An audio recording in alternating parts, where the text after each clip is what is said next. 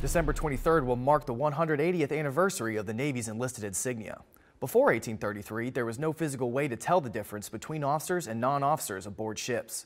Petty officer used to be a title, not a rank, and they were hand-picked by a ship's captain when he needed a job completed. In 1841, petty officers began wearing an eagle perched on an anchor on their sleeve. All petty officers wore the same insignia until rating badges were created in 1866. First, second, and third class petty officer ranks were formed in 1885.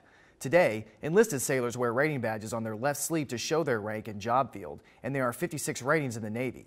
For more information, visit the Naval History and Heritage Command website. From the Defense Media Activity, I'm Petty Officer Jonathan Pancaw.